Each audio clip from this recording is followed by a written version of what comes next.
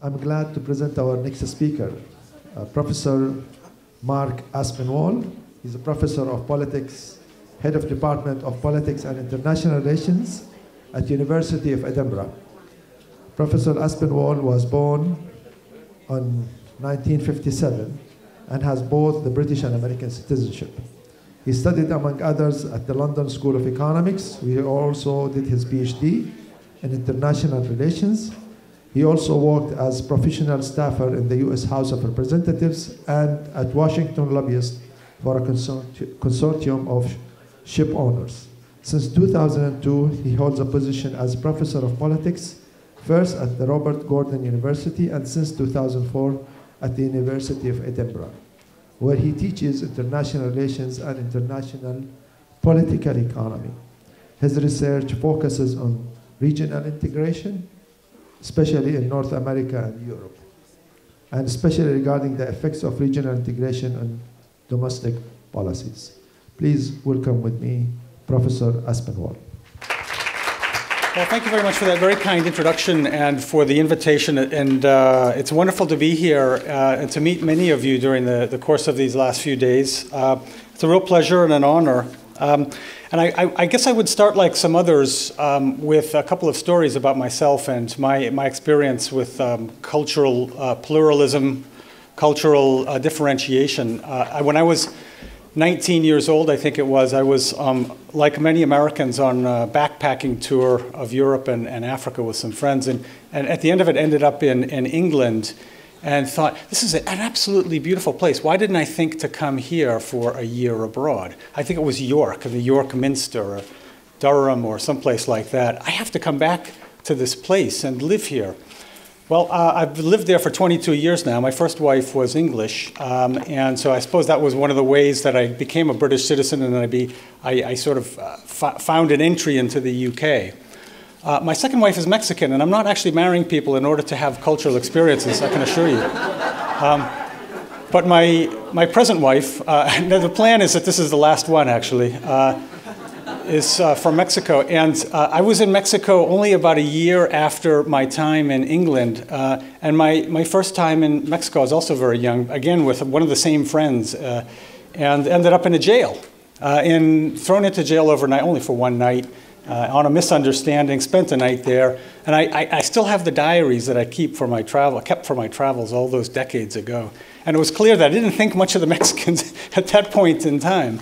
But one of the things that I really wanted to impress upon you from my perspective in this talk is that the way that we come to understand cultures and the way that we respond to others very much, I think, depends on who we are as a person. If we are that way inclined, we will make the most of cultural difference and use it to our advantage and work with it, learn about other places, understand them better. But if we're not that way inclined, it won't matter how much exposure we have, how much we learn about other cultures, we still won't find as much value in them as we should. I'm about to move to Mexico, actually, for the coming year, where I'll be working on sabbatical and doing research, which is where my research currently is focused. And I'd be happy to talk to people about it informally or answer questions on it. But how developing countries in particular, this is a critical thing, I think, for global politics and for international relations and for our study of development, how they come to accept the rule of law, accept good governance norms, what attitude shifts, how attitudes actually change among bureaucrats, among police, among judicial officials, so that corruption becomes less tolerated as a given norm. This is what I'm looking at in Mexico.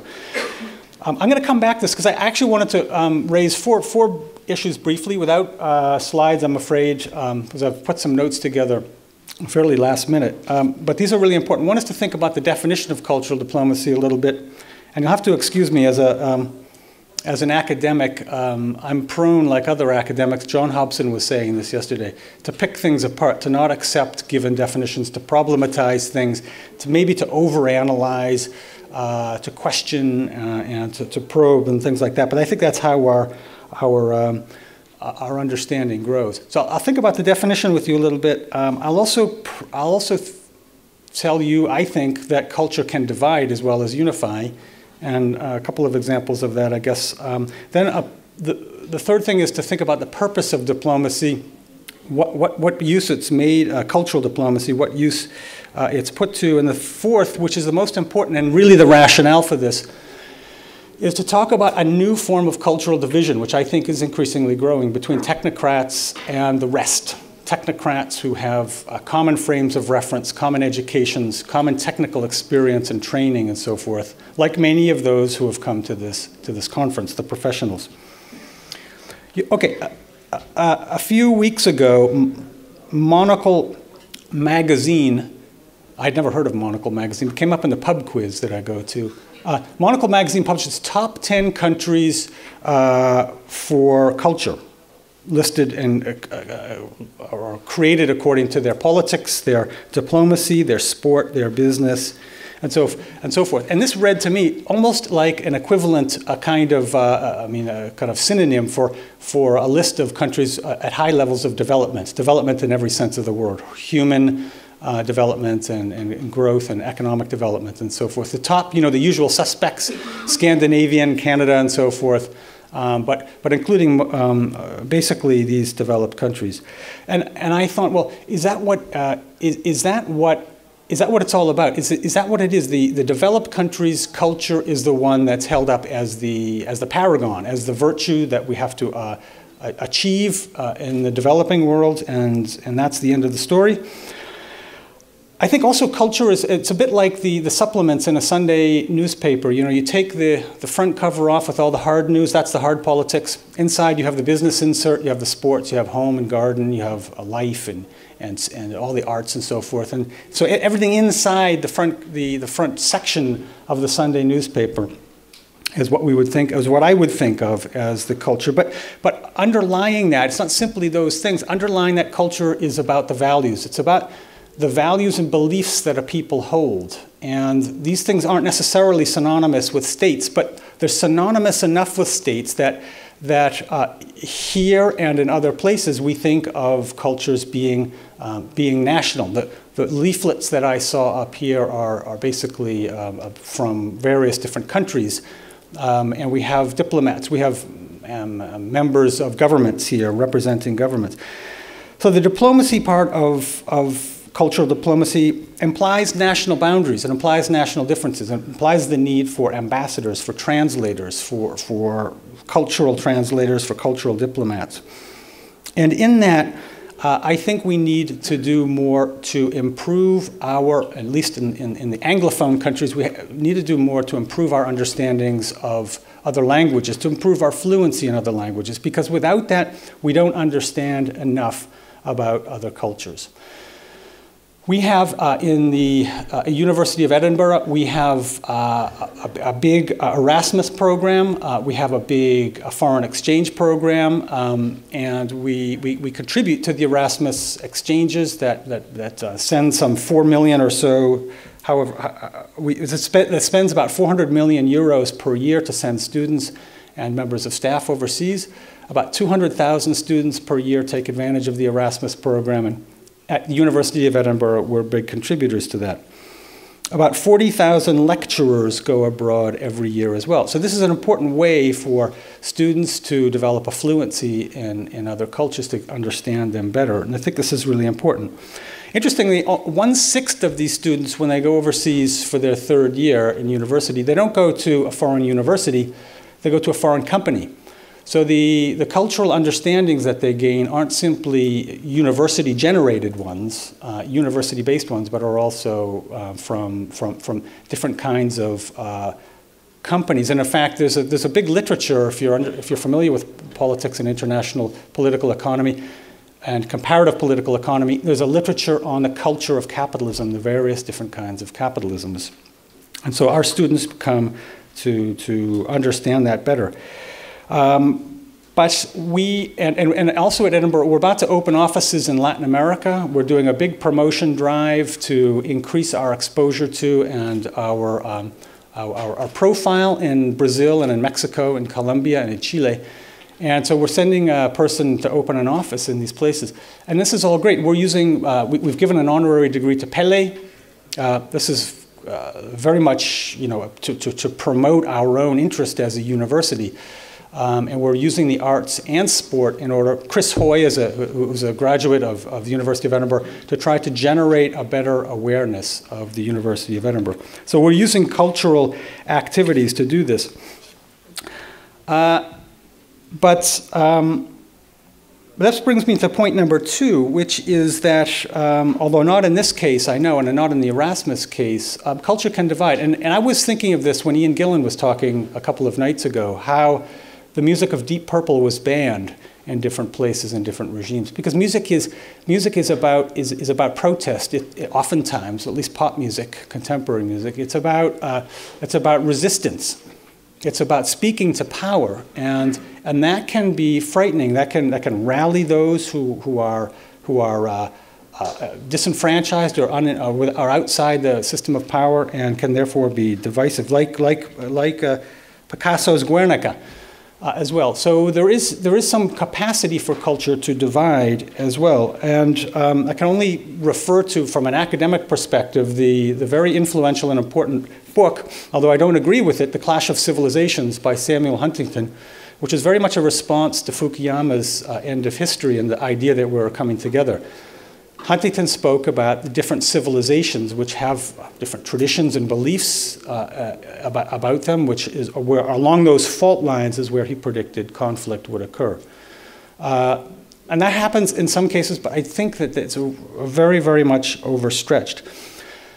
Yet culture can divide, and it's important to recognize that. And it's also important to recognize that a lot of what generates conflict is, and which culture cannot overcome, even if it's not divisive, is the material self-interest that causes people to act and to take positions. Self-interest in terms of whether it's fiscal deficits and budgets or trade balances or whatever it may happen to be. No amount of cultural understanding in some cases will overcome those divisions in terms of material self-interest. So, with that in mind, we have to be wary of the divisive possibilities of culture and try our best to overcome them. Let me move to the third point, because I know I don't have much time. The use of purpose of culture, and I mentioned this yesterday. I think that I thought of Robert Cox, a Canadian academic who spoke about theory, liberal theory, as being a tool used by academics and also by those in power for a purpose. That he said that theory is always for someone and for some purpose. And the same with culture, at least as some have described it. Joseph Nye talking about soft power and the ability to draw together American values and ideas and cultures as a way to persuade others. This is, again, simply about American attempts to persuade. It's soft power, but it's still power. Others have spoken about this equally. Robert Conquest, who's an academic, has talked about the values of the Anglophone world as a way to say, look, the UK doesn't belong as part of the European Union. It's not like the rest of them. It's like the US. It's like, in fact, the countries that he specifically mentioned were developed Anglophone countries: the US, Canada, Australia, and New Zealand. For some reason, he didn't mention the other ones, the Kenyas, the Indias, and others less developed, also Anglophone, at least from colonial times. But these purportedly, according to Robert Conquest, take the UK in a different direction. So the use of the purpose of culture, I think we need to be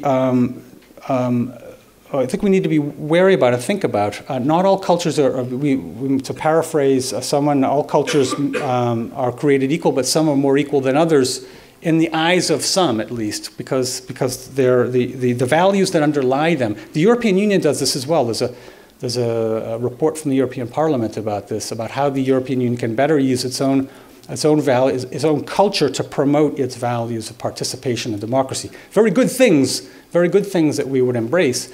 But these are, again, forms of power.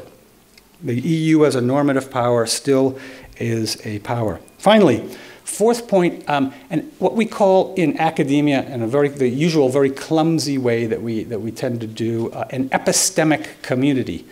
An epistemic community is a community of people who have gone through similar levels, similar kinds of training, whether in sciences or in law or in some other profession, economics or whatever, and emerge from those with a common understanding, a common language, a common technical language, and a common understanding of how to solve problems. And in my research, I've found that, that this has a very powerful effect on individuals, that this kind of technical understanding and training dissolves other forms of identity in terms of how to see the world. It has a dissolving effect to a certain extent.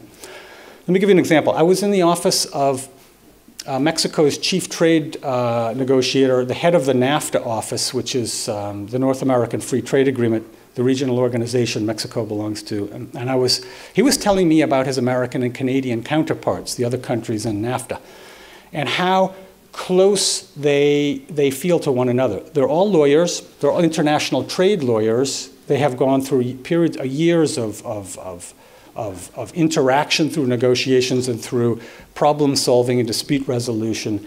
And they do this in a very technical, technocratic way. He said they think the same exact way. They're legalistic and problem solving in their attitudes. When they meet together, wherever it is, they bring their wives go out to dinner or go shopping or whatever while they, or partners, I should say, I think it's all men that do the negotiating still in this case, at least in the Mexican case, but they come to the family homes of the others. They know each other that well. And I said, well, look, I'm going to go to Washington in a few days. Can you give me the number of your counterpart, or the contact of your counterpart in Washington? And he turned to his phone. This impressed me. Turned to his phone, touch-tone phone, and he started to do the dialing. And that was the way he remembered the number. He called this person so often. So in a globalized world in which issues of climate change, of trade and economic crises and disease control and all the other kinds of problems that have spilled across borders, in that kind of globalized world where we're training scientists and lawyers and economists and others to solve these problems, the understandings of those groups of people, the vocabularies and languages will draw them together in a way that will distinguish them as a group of people from others within their societies and within their purported cultures. This has happened. This has already been noted among central bankers, and it's a very important influence, I think, on the cultures. And with that, I'm going to draw it to an end. Thank you very much. I'd be happy to talk about these things further. Thanks.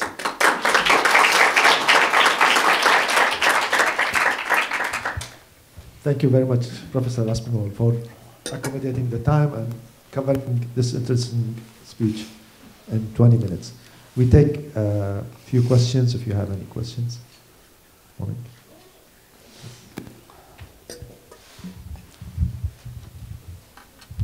Thank you very much for your presentation.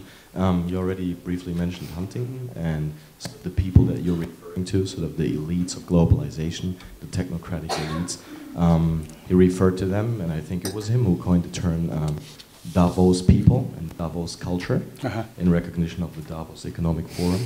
And he was mentioning exactly what you're mentioning. He's not elaborating on that because his book is very general and not very scientific. But my question now to you is, this Davos culture, as he terms it, or your technocratic culture, will this create greater understanding between countries? Because the elites of these respective countries understand each other so well, apparently know each other personally very well. Or will it be a divisive force in the sense that will, as you mentioned already, will create a disconnect between the elites and the people? So, divisive or beneficial? Yeah, that's a good question. I think that in among those who are working on these technocratic problems, it will draw them together. And as we educate, we go for a target of 50% of higher education among our students in the UK. That's kind of been a general, well, it was a target under Labour, but we're in that ballpark. Our students are entering a globalized world. They have access to information. They have access to other countries. They're there all the time. I do think that this tendency will grow, probably slowly, because not everybody is going to be an international civil servant or a bureaucrat or in a position of power in a company or some where they're developing the kinds of standards and harmonizing rules which create this common understanding. But the tendency is for it to grow and for others to be drawn into it, to be drawn along. Where there remain disagreements, though, this kind of exposure to others can probably, I think, at least in my understandings of the Mexican and American cases, can exacerbate the divisions. I also have interviewed a number of environmental and labor NGOs in Mexico as a result of the research, which was about how the rule of law, as I mentioned, changes in Mexico. And the NAFTA agreement had two side agreements, one on the labor and one on the environment, which require the member states to enforce their own rule of law, to enforce their own law, not to have new law, but to enforce the ones that they have. And there are inspection mechanisms and scrutiny mechanisms where NGOs can complain, and a number of them did, both about environmental governance and labor governance. And on the labor side, they reacted very, very strongly, very negatively to any intrusion by the U.S. or Canada into the affairs of labor governance within Mexico. So that they know each other well and probably personally get along. The labor bureaucrats get along well, but there still is a very nationalistic reaction against them. So I think the jury's out. As an optimist, I would say that it's going to increase understanding, though.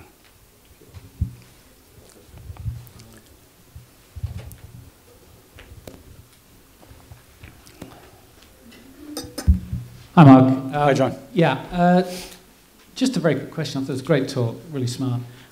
Just a quick question. Could you just say a little bit more about your understanding of normative power Europe, please? Yeah, normative power Europe, which I mentioned, yeah. Yeah. Normative power Europe is the idea that the EU exercises power in a normative way. I think there was one case study in the study that Ian Manners did. Ian Manners is an academic, I think, in Copenhagen, and a very influential study of the foreign policy impact of the European Union. I'm not an expert on this in this area. I know a little bit about what he did find, which is that in contrast to those who promote a kind of a hard power or even a coercive soft power approach, that through its own norms, through its own behavior, the EU is able to have influence in an important way in international affairs, international negotiations. Now, this has been roundly criticized, not least by my colleague Chad Damrow at the University of Edinburgh, who has written about the EU as a market power, so that the EU, and we did some studies on, or some colleagues did studies on this, that really showed a very, very big difference in the attitudes and the behavior of the EU externally in what you would call security, broad high politics IR security areas on the one hand, where it does tread very softly and presents itself as a normative power. And on the economic realm, where the EU and the European Commission in particular have a great deal of autonomy and power, and have promoted EU interests very, very vigorously and vociferously. So very different forms of behavior depending on how much power the European Union, and particularly the European Commission, have in a given policy area. I don't know if that answers your question, because I'm not an expert on the external relations of the EU, and yeah, okay. We'll talk about it a bit later. But any other question?